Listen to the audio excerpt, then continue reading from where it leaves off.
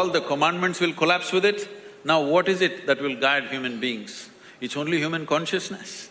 Human consciousness means it is not a bundle of values or ethics or morals, it is just that you delve deep into yourself to understand or to know the nature of your existence. The fundamental difference between the other creatures and us is, our cerebral development is such, within the human brain, there is something called as a reptilian brain, which is always trying to build, little boundaries. You see the dogs peeing all over the street, not because they have urinary problem, simply because they think they're building a kingdom. So this pea kingdom is still happening among human beings also.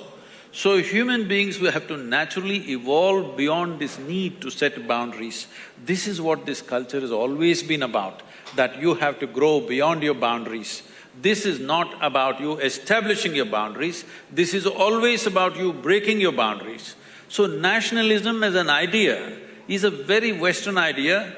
For us, our sense of nationalism, as David rightly put it, it's a culture.